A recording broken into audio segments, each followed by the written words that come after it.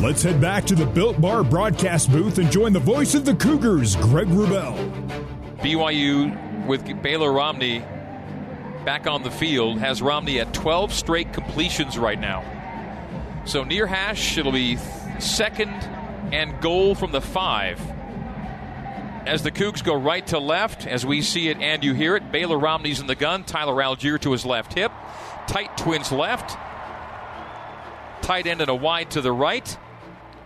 And the throw behind the receiver, tried to one-handed grab from Puka Nacua, but the high errant throw by Baylor Romney falls incomplete to third and goal now from the 5. Yeah, he had that slant got in over the line of scrimmage really quick. Normally you try and give an ultra-wide split. I like the play design. They brought Puka in to give him the possibility of a two-way go, but it meant that Baylor had to try and throw over the line of scrimmage, which led to the errant throw. Triple cluster to the right. It's only BYU's 5th third down try of the night. BYU 1 for 4 on third downs. Third and goal. Katoa vacates to empty. They lob for the back left corner. Incomplete, too heavy and too hard for Isaac Rex. So coming into that sequence, Baylor had 2 incompletions on the night. He had 3 on the night. He has back-to-back incompletions there. And so BYU will try for a non-touchdown red zone score for the first time tonight. BYU was 4 for 4 in the red zone, all with touchdowns. And now they'll try for a field goal to make it 38-20 and make it a 3-score game once again. So making it a 3-score game can be accomplished, but keeping the perfect touchdown record in the red zone will not happen. Justin Smith, the right-legged kicker, on for a 22-yarder.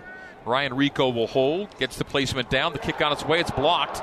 And the ball's still alive and now downed at the line of scrimmage. And so BYU gets nothing out of it. And that is the first red zone failure of the season for BYU. The Cougs had been 14 for 14 with 12 touchdowns. Now it's 14 for 15 with a blocked field goal after second and goal from the 5, incomplete. Third and goal from the 5, incomplete. And then fourth down kick blocked. It stays a 2-score game. And USF is all kinds of excited, staying in the game in a 2-score game. They just came right up the middle. They loaded up their big dudes up front, and they just overpowered the center of the field goal unit for BYU. It was a great effort by the South Florida defense, and it resulted in what could be a momentum-turning play, depending on how this drive turns out and how well this BYU defense can limit what has been a very productive South Florida offense in the second half. The Cougs were just cruising along. First and goal from the 8, and they get nothing out of the possession. So South Florida backed up to its 6. Worst field position of the night for the visitors from Tampa.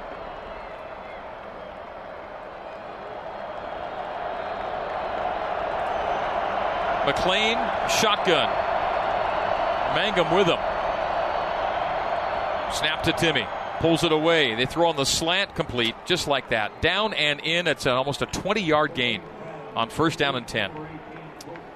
BYU a plus 5 yards advantage in average starting field position tonight. A plus 15 advantage on the scoreboard. But USF's first play is a good one. And McLean's a good one as he hands off to Mangum. And it's a whole different spirit now from this USF team. A run of 2 left side on first and 10. Second and 8 from the BYU or the USF 25-yard line is coming up. Good stop on that. Good run stuff by Earl Tuioti Mariner on that last play. They hurried trying to get a quick one from Mangum. And there was nowhere to go as Earl swallowed him up for the short game. BYU has scored in every quarter, but they haven't scored in the fourth. They scored in quarters 1, 2, and 3, and they were about to go with some kind of points in the fourth until the blocked field goal. McLean in the gun with Mangum. The crouch, the snap, the belt-high snap results in a give to Mangum. Multiple Cougars stack him up and bring him down. No gain on the play. Maybe a yard to third and 7, will they say? Yes. So to the 26-yard line, and BYU can still hold here. The Bulls did move the chains once. For an injury. Oh, BYU player down.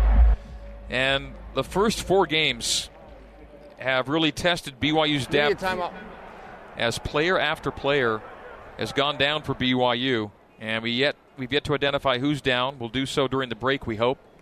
13:34 to play. Is it Caden Hawes? It is. So defensive tackle Caden Hawes is down, and we're taking a break with 13:34 to go.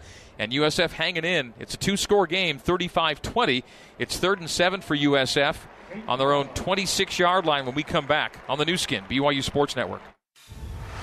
Let's head back to the Built Bar broadcast booth and join the voice of the Cougars, Greg Wrubell. 11 o'clock here in the Mountain Time Zone. Let's pause 10 seconds for station identification on the new skin, BYU Sports Network. This is BYU Radio on KBYU FM HD2 Provo. You are listening to BYU football on BYU Radio. Following a field goal block from USF, the Bulls are 3rd and 7 at their own 26-yard line. By the way, first time an opponent has blocked a BYU field goal since Boise State did it 5 years ago in a one-point BYU loss, 28-27. BYU leads here 35-20. 3rd and 7. Chance for the Cougar defense to stiffen and force a punt and get some momentum back here. 35-20. Momentum lost on the field goal block. McLean's in gun. Kelly Joyner Jr. diagonally behind him to his right. A 3-step drop. A gun complete. First down again. Xavier Weaver again. Needed 7, got 8. And with every snap, Timmy McLean seems to gain more and more confidence out there. And USF, they're right in this ball game. It's a two-score game with 13-13 to play. 3rd down conversion. USF has snapped 16 more plays than BYU tonight. Possession time heavily in USF's favor. BYU has scored quickly on its drives tonight. But USF's done a nice job keeping the offense off the field for long stretches. McLean gives middle. Veer right. Second level run for Kelly Joyner Jr. First down. 15-yard run. Give him 14 to near midfield, the 48-yard line. BYU football brought to you by Renaissance Ranch for more than 20 years. Renaissance Ranch, Utah's #1 addiction treatment center, has been effectively treating men and their families, helping them become one. Learn more at renaissanceranch.net. 12:29 to play. USF driving. 1st and 10 at the Bulls' 48-yard line. Chest high snap, Timmy McLean pulls it away, sprints out to the right, will tuck and step out at the BYU 49, gain of 3. 2nd down, 7 USF.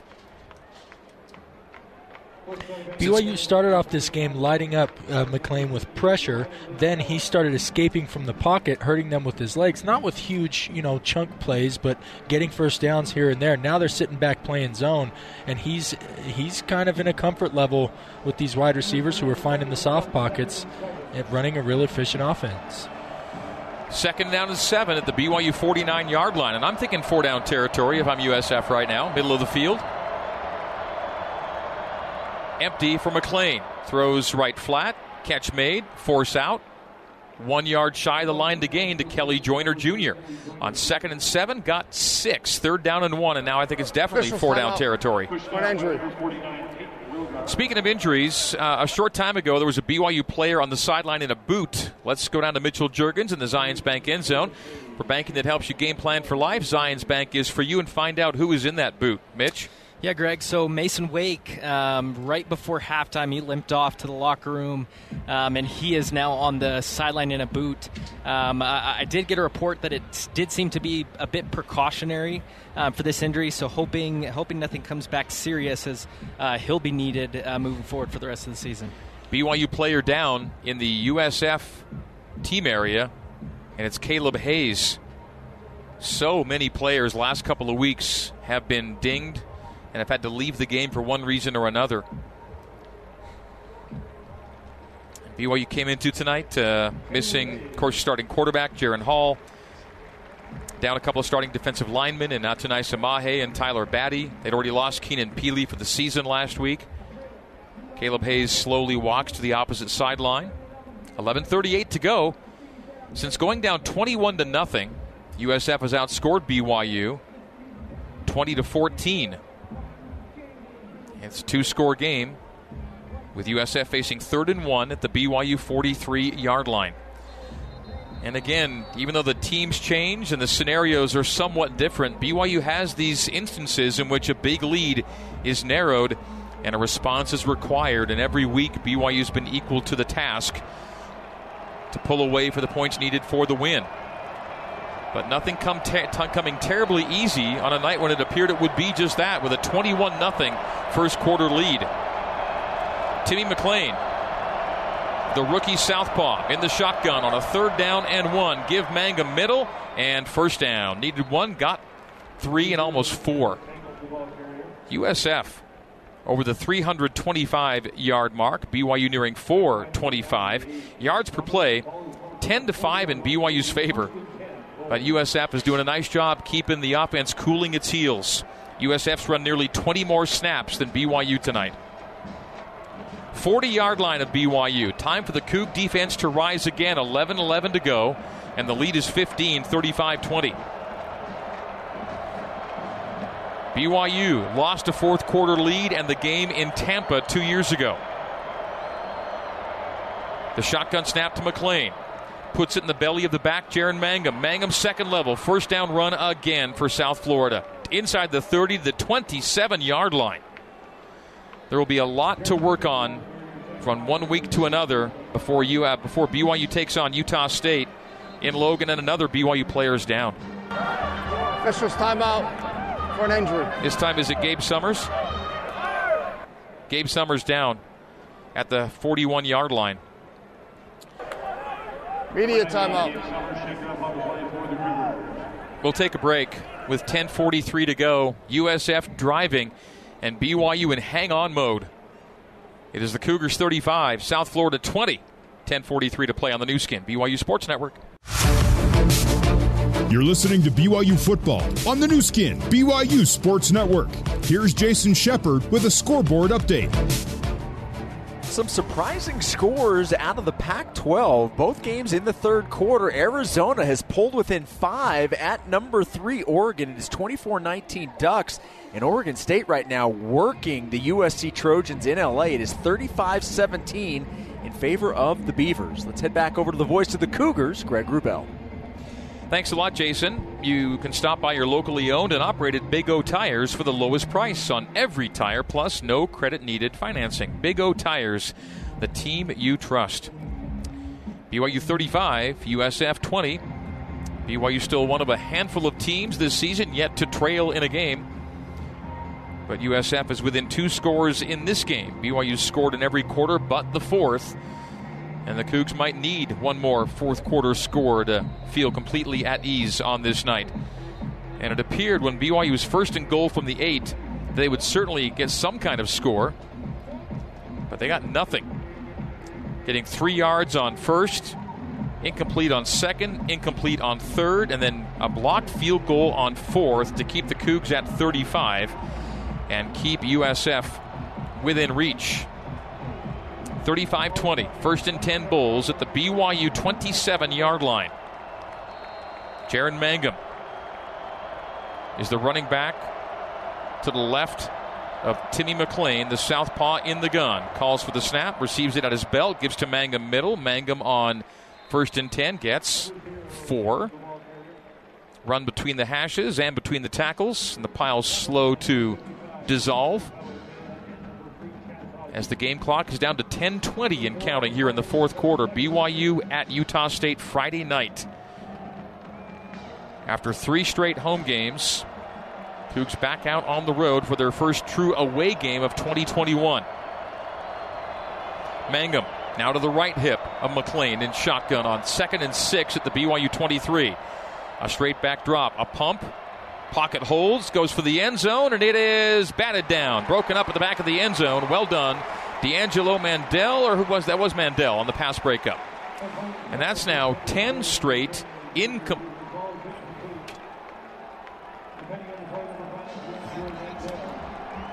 after 9 straight completions, an incompletion for Timmy McLean. Good coverage by Mandel on that last route. Weaver, who's their speedster, just ran on a deep crossing route. He had a step on Mandel, but the throw had a little bit too much loft, which allowed Mandel to break up the pass without interfering with the receiver. 3rd down and 6. Player late to get off for BYU. 3rd and 6 USF at the BYU 23. McLean shotgun. Single back, 2 wides to either side.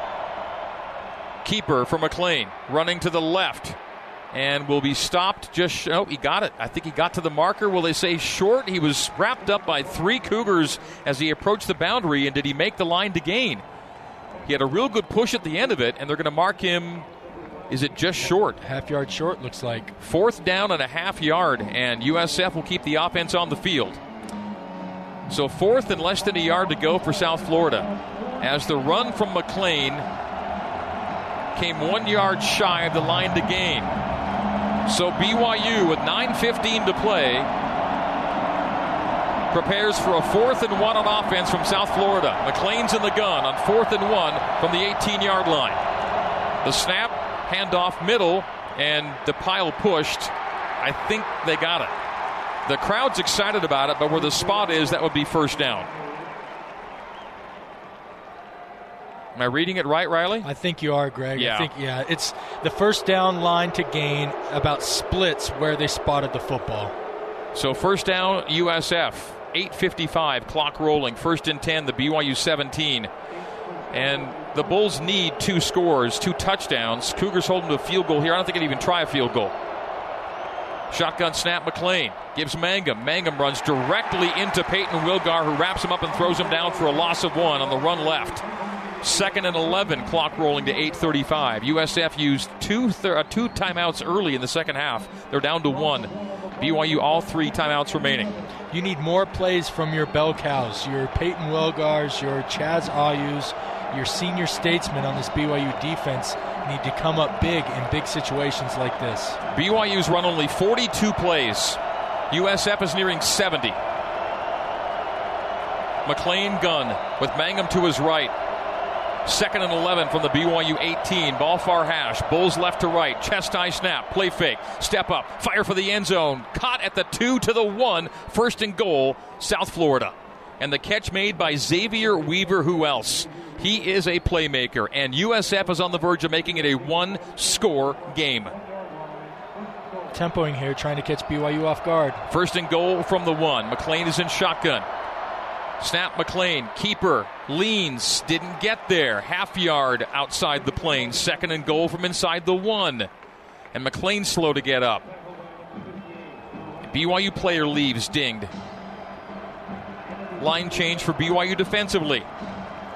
Game clock at 7:25. Play clock at 25. 2nd and goal inside the 1 for South Florida. BYU 35, USF 20. McLean backs to the gun. Waves the tight end Carter in motion. Sets at left tackle. The give, Mangum. Mangum leaned, didn't get there. Tried to squeeze the ball ahead, and no, on his backside, he's kept out. It'll be 3rd and goal from inside the 1-yard line. And the game clock under 7 minutes. A lot of time ticking away. If South Florida scores, BYU will again need probably 1 more score to seal the deal. It's a familiar script. But it's 3rd and goal inside the 1 for South Florida. Ball far hash. The white-clad Bulls into the rock end zone. McLean, shotgun. Waves Dollison in motion. He stops at tight end right. The snap at the chest. The handoff to Mangum. The pile pushing to the plane. No signal, no signal. A pushback, and he's kept out on 3rd and goal. It'll be 4th. You got to get 1 more stop here, Greg. This is clear 4-down territory. This BYU defense that has made a living on being bend, don't break, well, this is the time not to break. 4th down and goal, a half yard from the end zone. It'll be under 6 minutes when this ball is snapped.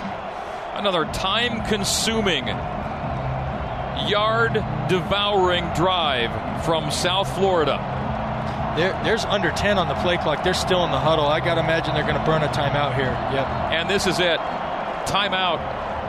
This will be the 19th play of this drive. Unbelievable. Charge timeout, South Florida. Please reset the game clock. 5 minutes, 49 seconds. This drive began. 5, 4, 9. The drive began 9 minutes ago at the 7-yard line of USF. 18 plays, 93 yards to this point. Okay. It's a half yard outside the end zone. We're taking a timeout. 5:49 to play. It'll be 4th and goal inside the 1 for South Florida, needing a touchdown, trailing by 15. BYU 35, USF 20. We're taking a break on the new skin, BYU Sports Network. You're listening to BYU football on the new skin, BYU Sports Network. Fillmore Spencer is Utah Valley's largest top-rated local law firm. Can play offense, defense, or provide a little coaching. Fillmore Spencer, solving problems and seizing opportunities for you, your family, and your business. Big-time opportunity here for the BYU defense. It is 4th and goal inside the 1 for South Florida. BYU 35, USF 20, 5:49 to play.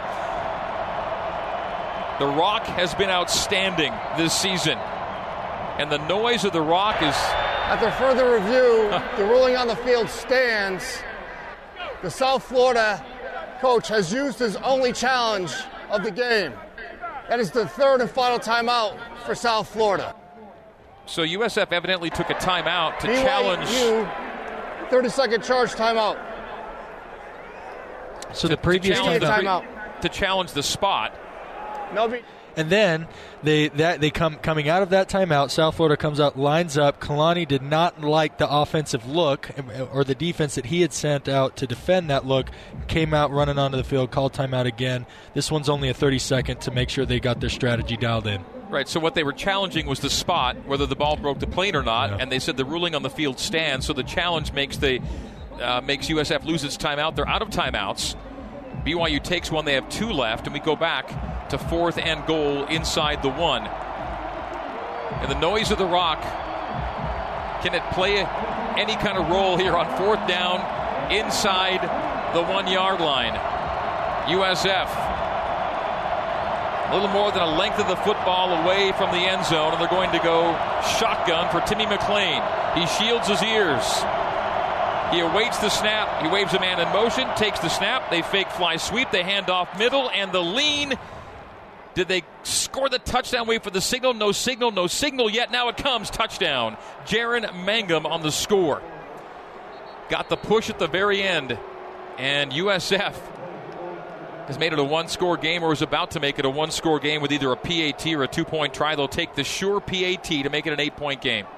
It was 35-26 with the PAT pending. Pardon me, Greg. I was going to say it was that close that the linesman had to come running in from the sideline to confirm, to verify that the ball crossed the plane. Mangum was contacted initially at about the 1. There was some leg drive and a little bit of a stalemate, and then as he was brought to the ground, he was able to twist his body and get the nose of the football just over the goal line. 94-yard, 19-play drive. PAT is up and good. It's 35-27. Since going up 21-0, BYU's been outscored 27-14 by a team on a 14-game FBS losing streak. Jeff Scott has not beaten an FBS team yet since he's become head coach at USF, but now it's a 1-score game. And here we go again. I didn't think this would be the game, but it's another one of the same. The last 3 weeks, Arizona, Arizona State, BYU's seen it go from a multi-score lead to a 1-score game and need one more score to seal the deal. And every time BYU's responded. Is there more magic in the Cougs tonight to get that done? I will tell you right now, USF has run 30 more plays than BYU. 72 snaps to 42. BYU's had only 7 possessions. Number 3 for South Florida has changed jerseys. He is now number 44. Number 3 is number 44 now. With only 5:41 to go, BYU's had 7 drives on the night. Touchdown, touchdown, touchdown, punt. Touchdown, touchdown, missed field goal, and man, does that missed field goal loom large. The blocked field goal has now made it a 1-score game. And South Florida's scoring drives. 13 plays, 12 plays, 14 plays, 6, and then 19 plays. 9 minutes, 5 seconds off the clock. BYU sent out the hands team, Greg. USF. Quick kicks onside, and it goes out of bounds. And it'll be a short field for BYU. And a flag flew on the far side. May have been procedure. Yeah, that's if the not kick offside out of bounds. on. Hey, that's right. That's the flag kick out of bounds. Exactly right. Yep. Yeah. So USF was onside, but did kick out of bounds. They went quick onside, and now BYU will have Free a kick short out of field. bounds by the kicking team. 5-yard penalty will be added where the kick went out of bounds. It's first down, BYU. So the Cougs will get the football in USF territory, and they really only need 15 yards to be in field goal range to put the game somewhat out of reach. At 35-27, it's BYU football, first down and 10 at the 47 of USF. They go pistol with Algier behind Baylor Romney. They motion Gunner. They give Tyler, who goes middle for 4. He was looking for more, but an ankle tackle was made, making it second down and 6. Now, USF cannot stop the clock. They're out of timeouts. 5:30 to go, and the clock is rolling, and BYU should not snap any ball before 5 seconds are left on the play clock. So here's how you approach this, Greg. Your play calling reflects the aggressiveness that you are trying to go in and score and seal this game. Make it a 2-touchdown game. Your timing, your pace of your offense reflects that you are trying to limit if South Florida does get the ball back after you score, the remaining time on the clock, especially with them having no timeouts. The Cougs know the drill by now. Second down, 6 from the 43. Give Algier, immediately stopped up, but then keeps it driving. That's a tremendous run for a first down. He runs right for 9 on second down and 6, and that was Tyler running through contact again and making sure he would not be brought down, setting up a third down. So it's first down at the 34, first and 10, BYU leading it with 4:41 to play, a full play clock, the clock in BYU's favor. The scoreboard shows 35-27, BYU leading South Florida. There's 2 reasons why Tyler Algier is so good at running through contact. One, he's genetically gifted. He's just big. He's thick through the hips. He's got powerful thighs and legs. But number 2 is he does such a good job squaring his shoulders downhill. You never catch him with lateral shoulders, which means that he is a load for any potential tackler. Give Tyler again, this time between tackles for 4. Give him 3 that time to the 31-yard line. Tyler Algier, 13 carries, 83 yards, 2 touchdowns, averaging better than 6 yards per carry tonight. 31-yard line of USF. A field goal would make it an 11-point game, and USF would have no timeouts remaining and needing 2 scores. So any kind of points here in the game's over, essentially, for BYU. Ideally, kind of with the way the second half has gone, psychologically, I mean, obviously you want to come away with the W, but psychologically you'd like to grind this down, and maybe your running back springs a tackle, you end up in the end zone. Play clock at 4, game clock at 3:33. Shotgun snap to Romney, throws far side, taking a knee after making the catch, his brother Gunner. And is he okay there? He's all right. He could have driven for some more yards, but he kind of went down with it, and it'll be third down and 1. So that's part of, I mentioned that you still want to score. You've got 9 yards. He was a sitting duck. The corner was right in front of him. He was about to engage with 2 other tacklers that could potentially pop a ball out for a fumble. That was ball security drill 101. Now BYU may not even need a score. If this clock gets under 2 and they've got a first down, they won't need to even do anything beyond kneel. 5-second play clock, 2:50 game clock, third down and 1. The handoff to Algier, and he gets the 1+1. So the 23-yard line, first down. The clock will stop to move the chains. And it's all but elementary now. Certainly points would seal the deal. But the Cougs may not even need that at this rate. So 27-second play clock, 2:27 now on the game clock. BYU up 35-27. And a new set of downs, first down at the USF 23-yard line. Tyler Algier now 14 for 85 and 2 scores. Ball between the hash marks. And the Cougs looking to salt this one away. Romney's in the gun with Algier to his right hip. Ooh, it's a fumble in the backfield. Both Baylor Romney and Tyler Algier fall to the ground. And nothing USF can do. They can't stop the clock, but what they have done is force a loss of 5 on the play, creating second down and 15, now 1:55 to play. The snap came prematurely. Baylor was not expecting it. Good thing it was an accurate snap. Oh. It went right off his belly. And then he and Tyler were fortunate enough to be able to both together smother the football before the South Florida defenders arrive. 15-second play clock, 1:35 game clock. Now there's some work to be done. Second down 15 back at the USF 28. Baylor gun with Algier and pistol. They motion Keanu Hill. They give Tyler Middle. Spins out of one tackle, strings it out to the far side, brought down after a gain of only 1. It'll be third down 14, 1:20 to go. The clock will get to around 40 seconds. And so field goal can seal the deal, and they could indeed have that being the opportunity here seconds from now. Sorry, Greg. No, I was saying, if you do kick a field goal, you do block it. But here's burn mode. So they're going to snap it with about 42, 43 seconds. So you run a wide play, maybe that's going to take somewhere around 6 to 7 seconds, which means that the new play clock, the new 40, will start with the game clock under 40 seconds. And then it's game over. Yeah. So you just need to make sure this play doesn't happen too short. Yeah. So Lopini needs to stretch it out. And get now tackled it gets under 40. 40. Now the game is over. There you go. Yeah, they won't need to kick. So we got to 35 seconds on that play, and so that will do it. So BYU won't need to do anything else but shake hands. Final score, 35-27. The clock does run out on South Florida tonight, but they were game after falling down 21-0, made it a game, and BYU wins it by a score of 35-27. Post-game recap is coming up next here on the new skin, BYU Sports Network. Let's head back to the Built Bar broadcast booth and join the voice of the Cougars, Greg Wrubell. Well, BYU fans, the Smiths has all your fresh game day grilling and tailgating faves, and when you shop today, you can get free pickup on orders of $35 or more. Just order from the app or at Kroger.com and make your game day great. Smiths, fresh for everyone. BYU on 50 plays to USF's 72, wins it by a score of 35-27. BYU gains 443 yards to USF's 367. BYU 138 rush, 305 pass. A 305, a new career high for Baylor Romney. USF 181 rush and 186 pass, a balanced evening for the visiting Bulls. BYU led 21-0 after one quarter, led 28-6 at halftime.